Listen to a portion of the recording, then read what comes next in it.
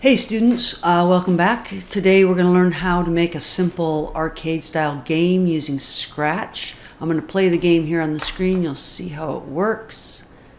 When I click the green flag, you'll see I have an underwater scene and I have a bunch of fish swimming back and forth. And when I move my mouse around on the screen, I see a crosshair sprite, or a target we'll call it.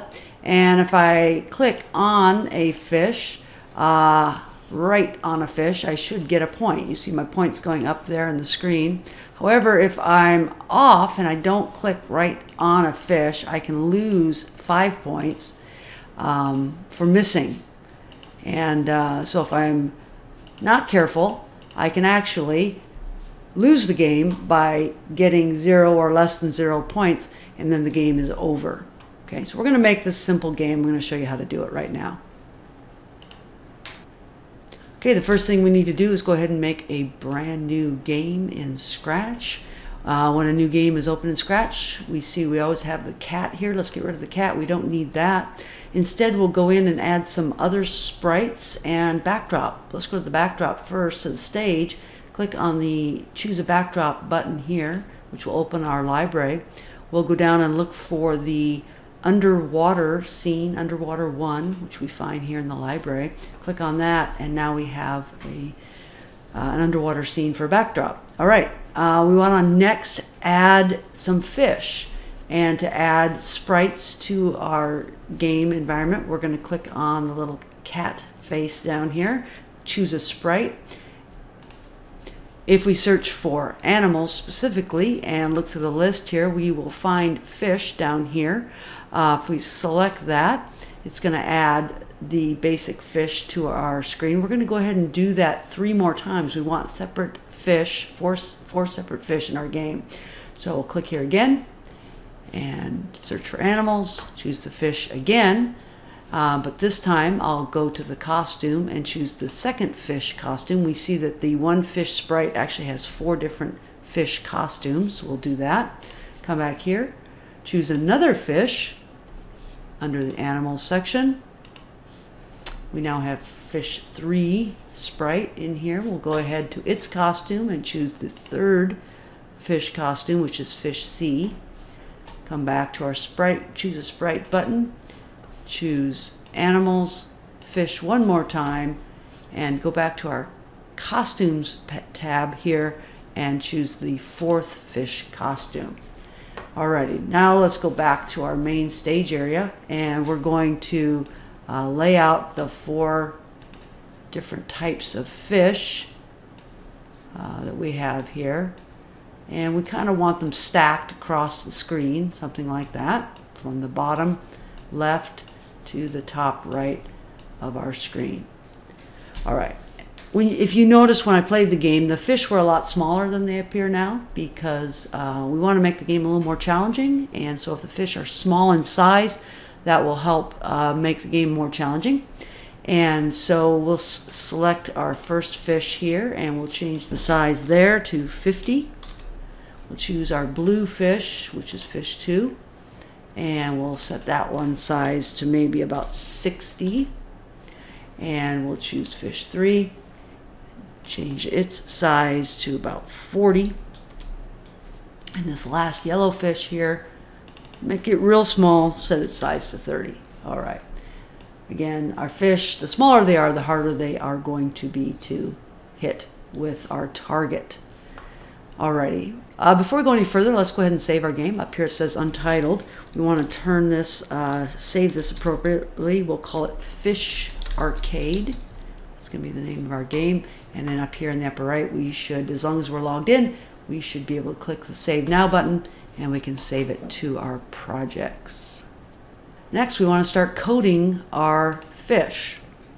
What we're going to do is choose our first fish here and go into the Code tab. And usually the first event that you add, or the first block of code you add, is the when green flag clicked.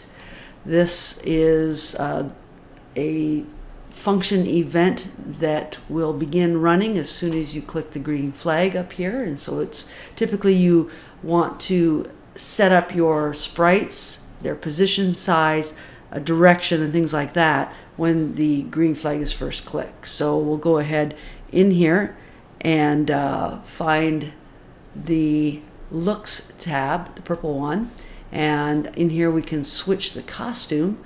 Again, even though we've already switched the costume for our 4 fish, sometimes it's a good idea to make sure in the code we actually set the proper costume for each fish. So we're going to say set this costume to fish A. Then we're going to go to the motion tab, which is the dark blue one. And if we look down here, we're going to see a set X location and set Y location. Now these are going to take numbers based on the coordinate system of our screen. And if you're not quite sure what numbers to put in there, what you can do is you can take your sprite and move it to the position you want it to be, as you can see I'm doing here, and then immediately look inside the window here, the X and Y locations are being displayed. It's at 184, negative 184, negative 149. And so I can type those numbers in here, negative 184 and negative 149. And then, no matter where the fish is on the screen, when I click the green flag, you'll notice the fish goes back to that location. That's where I want the fish to begin when the game starts. All right, next I also want to tell the fish here to point in a certain direction when the game starts. So I use the point in direction block, and I make sure my fish is pointed to the positive 90 direction, which is to the right.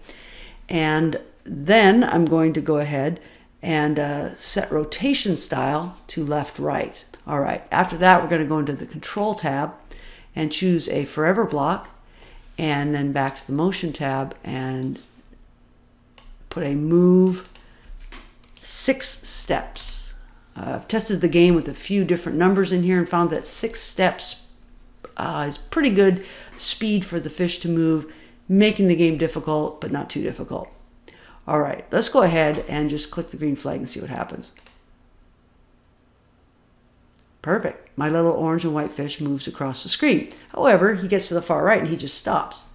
I don't want that to happen. Instead, I want the fish to, when he gets to that edge, if he touches the edge, I want him to bounce. And so I'm going to go ahead and put that block in there. Now we can see he's bouncing back and forth across the stage. Perfect. Okay, once I get my first fish moving like I want him to, all I need to do is copy this code into one of the other fish. Here's how you do it. You can take this entire code block and simply drag it over on top of one of the sprites here. You'll see that sprite kind of wiggle, and then go ahead and drop the code. Go to the fish, the blue fish, fish number 2, and you'll see, sure enough, the code has been dropped on there. Now, before we proceed though, we need to change a few things. First of all, the costume needs to be set to fish B, which is my blue fish. I need to also check out the location of this fish. Currently this fish, let's see, if I move it to the right spot here, I can see that it should be set at about negative 70, negative 70 on the X and the Y. So I'll change these numbers. Negative 70. Negative 70. Instead of pointing to the right, I'm going to have my fish initially point to the left. And also leave the rest of the code the way it is. He'll move 6 steps and if on edge, bounce. All right, let's go ahead and test this. Perfect. Now I see that both the bottom 2 fish are moving. And again, let's start again. When I click the green flag, one fish goes to the right, one goes to the left. Perfect. We're going to proceed and do what I've just done for the other 2 fish so that I get them all moving in opposite directions and all moving across the screen. I'm going to go ahead and do that and then I'll come back.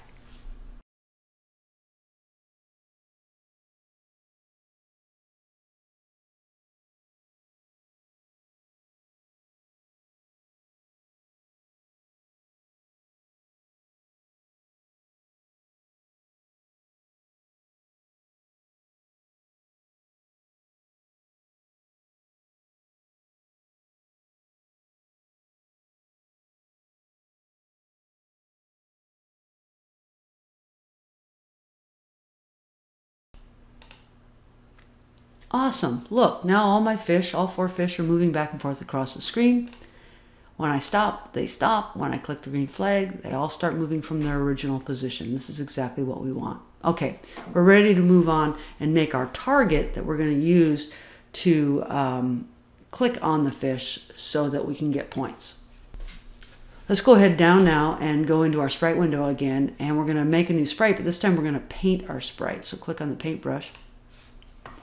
And in this window here, we're going to go ahead and choose the circle object. We're going to paint with about a 4 pixel wide stroke, an outline of black, but we don't want to fill at all. So we'll come in here, click, and click on the red line. That means no fill.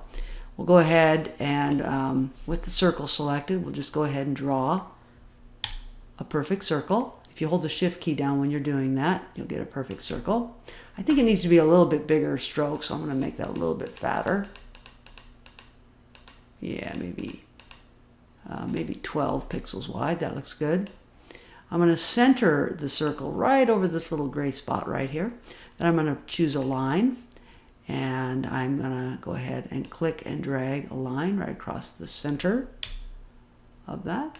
Then I'm going to come up here to the very top, same thing, but now draw a line from the top center down. So I'm making a crosshair or a target symbol. Perfect, that looks pretty good. Alrighty, I'm going to go back to my code view now. This target's a little bit big on the screen, so I'll come in here and maybe make that about, I don't know, 40%. That's still a little bit big. How about 25? There you go, that's good.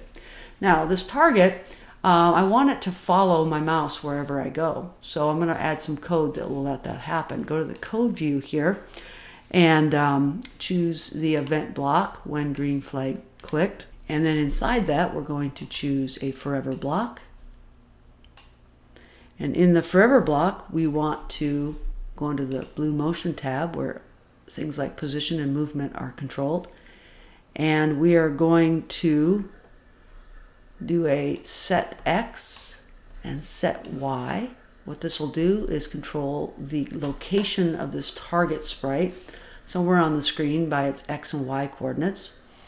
And what we want to do is position this target symbol according to where the mouse is. In order to know where the mouse is, we go to the sensing area of our code, and we'll see here we have mouse X and mouse Y. So if we just drag mouse X to the set X, the mouse Y to the set Y, what we'll do is we'll come out here. If we click the green flag, we'll see now, just like that, the target is going to follow the mouse wherever it moves. That's real easy to do. That's really cool. Before we proceed, what we need to do too is make sure that we name our sprites appropriately. It's still called Sprite 1, and we don't want that. So let's come up here right above the Sprite window, and let's just call this our target symbol. All right, just to review, it's called target. It's set to size 25, and we've added some code here that makes the target move wherever the mouse moves. One other thing you might want to do is go into the looks area and find the block that says go to front layer and set that right in here. What that does is it makes it so that your target symbol is always in front of the other graphic symbols. That way it won't go behind the fish as you're playing the game. Okay, now we're ready to take this simple animation and actually turn it into a game. But in order to do that, we need to keep track of points. And in order to do that, we need a variable. So let's go to the variable section, click on make a variable. We're going to call it points. We usually select for all sprites, and we don't usually select the cloud variable option. Click OK. We now see we have a new variable up here called points, and because it's checked here with the blue check mark, we see that it's showing up here in the upper left corner of our game screen. That's perfect. Now we want to program the target so that every time we click on the target and touch a fish, we get a point. But if we click the target and we don't hit a fish, then we lose 5 points. Here's how we do that.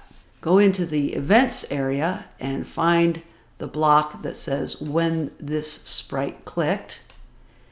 And let's go ahead and bring out, under control, bring out an if-else statement. Okay? If-else is a selection statement basically it's giving you two different options in your program. If one thing is true, then do one thing, and if something else is true, then do that. So let me explain more what I mean. Okay, we're going to come over to the operator section and find this OR statement. Okay, and we're going to actually pull out three of them. One, and then put another OR statement block on the left and another OR statement on the far right. So now we see we have four different spots, which is perfect because we have four different fish. And what we're going to be doing is saying when the sprite is clicked, which means when this target is clicked, and if we are touching any one of these fish at the same time with the mouse, then we want something to happen. In other words, we want to get 1 point. So we're going to go into the sensing area, and we'll find that we can put in a block here that asks if we are touching one of the fish. And you can see I can pull out four of these, change that to fish 2, and I'm going to move over a bit here. Fish 3, fish 4. All right, so now we see we have a big long statement that basically says if the mouse is touching either fish, fish 2, or fish 3, or fish 4, if any one of those things is happening, then I want to get a point. So I go to my variables section, and I choose the change my variable by 1, but I change this to points because that's the variable I'm using. Change points by 1. Perfect. Now, if I'm clicking with the mouse with the target symbol, but I don't touch one of the fish, then that will be the else clause, meaning if this is not true, then the other option is that I've missed a fish. So I'm going to pull out one of these, change points by, but instead I want to subtract 5 points. So if I touch a fish, I get 1 point, but if I miss the fish, I lose 5 points. Alrighty, let's go ahead and test this now and see if it's working properly. I'm going to go full screen, click the green flag. Perfect. If I click a fish, I'm getting a point. It looks like if I'm even close, I get a point. Perfect. It's working. Now, if I miss, oh, sure enough, now I'm getting negative points. Ah, that's not quite right. I want my game over screen to pop up if I get to 0 or less than 0. So I've got to change that. All right, it's working pretty well so far, but what I want to do is add one more thing. First of all, also another thing to notice, if I start playing the game right now, we'll see that the points is still at -35. And so I need to set the points back to 0 when I restart the game by clicking the green flag. So let's do that. Need to do is when the green flag is clicked right here when the game starts, I need to set my points back to 0. Okay, and that when I click the green flag, sure enough, now it's back to 0. Perfect. All right, so let's do one more thing. We're going to make another sprite. We're going to paint it. We're going to come in here, choose the rectangle shape, fill it with some fun color. Doesn't really matter what. Fill it with some color, get some text in there. Let's just say game over. Oops, better change that text to something I can actually read. Let's make it bigger. Perfect. Okay, something simple like that. Alrighty. Make this so it fits in the screen. If it's a little too big, you can reduce the size a bit. All right, so we have this game over screen. However, it's covering up the rest of my game right now, and I can't see my fish in the background. So I need to program this code this game over screen. By the way, well, let's change the name of the sprite. Let's call it game over screen. Okay. And what I want to do is program this so that when the game starts, it's hidden. So let's go to code, events, when green flag clicked, go to the looks area and find the hide block. What that does is hides this when the green flag is clicked. Sure enough, click the green flag and it goes away. So it's there, but it's just hidden. Now, what we want to do is back in our target sprite, we want to add a little bit more code here into this section when the sprite is clicked. Basically, what we want to do is ask if the points is equal to 0 or the points is less than 0, then we want to broadcast a message, game over, which will make our game over screen appear. Okay, so this is how we can do that.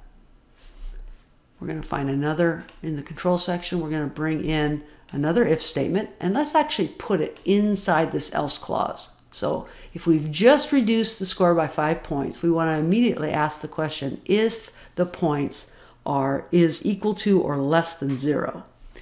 Okay, well, we need an or statement because we're checking two different things. Okay, the first thing we're going to check is if the points is equal to 0. So we go to our variables here and find our points, pull it out. So we're saying if points is equal to 0 or if points is less than 0. Okay, now why am I asking if it's less than 0? Well, remember, we're reducing the score by 5 points. So it's possible if you have, say, 3 points and you subtract 5, the score could become -2. Well, if it's -2, it's not equal to 0. It's less than 0. So we need to check for both possible conditions. So let's pull this variable designation out. So what we're asking now is if points is equal to 0 or if points is less than 0, we want to show our game over screen. Well, how can we do that? We can't control one sprite from another sprite directly, so what we have to do instead is broadcast a message. Let's go to events, and we see this broadcast block. Let's pull that in there. You click where it says message 1, and you actually type a new message, like, how about you lose as a message? Okay, let's say okay. And if you broadcast you lose, then what we want to do is make this other sprite appear. So let's go over to the game over screen and bring out this when I receive block, and you're going to choose the when I receive you lose. Then what do we want to have happen? Well, go to looks and we want to show the screen. So if that message is broadcast, then we show our game over screen. All right, I think we're ready to, I think the game's done. Let's go ahead and test it. Let's click green flag. If I click on a fish, I get points. Points are going up. It's perfect. Game's working just like I want. Okay, but if I start to miss, sure enough, as soon as I went to a -2, the game over screen appeared and the game's over. Okay, so that's a really simple game. It's teaching you a number of important concepts, how to use if statements, how to use variables, how to broadcast a message, how to make things appear and hide, and all kinds of different things. There's really some important concepts here that you learn in this. So once you've finished the basics here, go ahead and figure out how to add more creative elements to your game and just have fun with it. Okay, I hope this has been helpful. Thanks.